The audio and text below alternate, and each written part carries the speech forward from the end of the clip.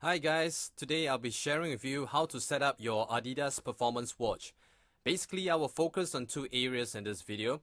First, how to navigate to the different modes of the watch. Second, setting up the date and time.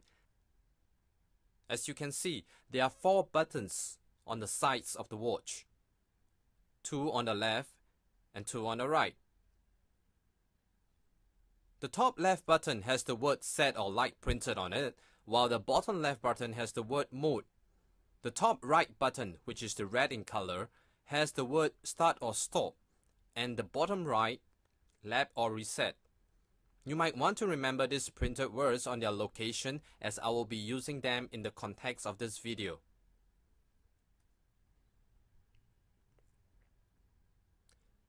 To navigate to the different modes of the watch, press the mode button and it will take you through the different modes, from the chrono to the timer, the alarm, and the time.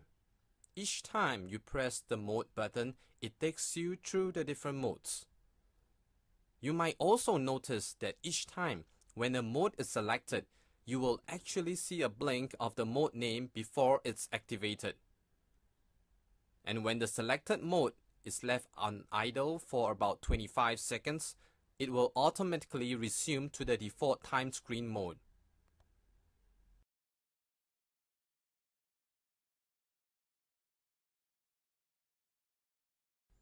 To set up the date and time, you will have to go through 2 different modes first, the light mode and the chime mode. I will show you as we go along. Now, if you are not already on the default time screen mode, press the mode button to go to the time mode. Once you are in the default time screen, press the set or light button and hold for about 3 seconds, and you will see the light mode is activated, with the blinking off on depending on your previous setting. This is the first mode that you will pass through before we will set up the date and time.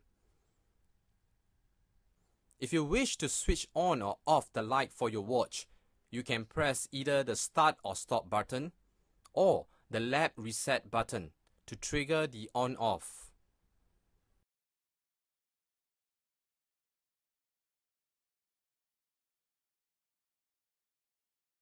Once that is done, press the mode button again.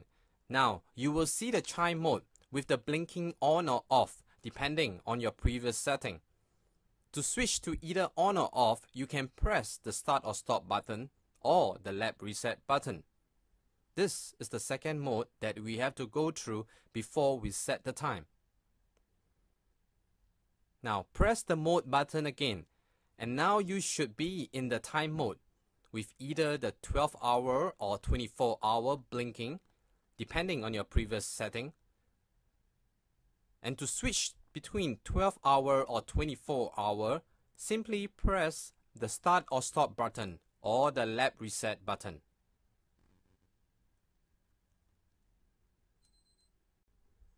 To set the hour, press the mode button and adjust the blinking number by either pressing the start stop to increase the number or the lap reset button to decrease the number. To set the minute, press the mode button and adjust the blinking number by either pressing the start stop to increase the number or the lap reset button to decrease the number. To reset the seconds, press the mode button and adjust the blinking number by either pressing the start stop or the reset button. Next, to set the year, press the mode button and adjust the blinking number by either pressing the start stop to increase the number or the lap reset button to decrease the number. To set the month and day, first we need to select the display format for the month and day. Press the mode button again and you will see the blinking day to month or month to day, depending on your previous setting. To switch to your preferred format, simply press either the start or stop or the lap reset button. Once that is done, we can set the month by pressing the mode and adjust the blinking number by either pressing the start stop to increase the number or the lap reset button to decrease the number. To set the day, press the mode button and the same thing, adjust the blinking number by either pressing the start stop to increase the number or the lap reset button to decrease the number. Once that is done, to return back to the default time screen, press the set light button. So that's it guys, hope this video has been helpful to you in setting up your Adidas Performance Watch. And thanks for watching, have a great day.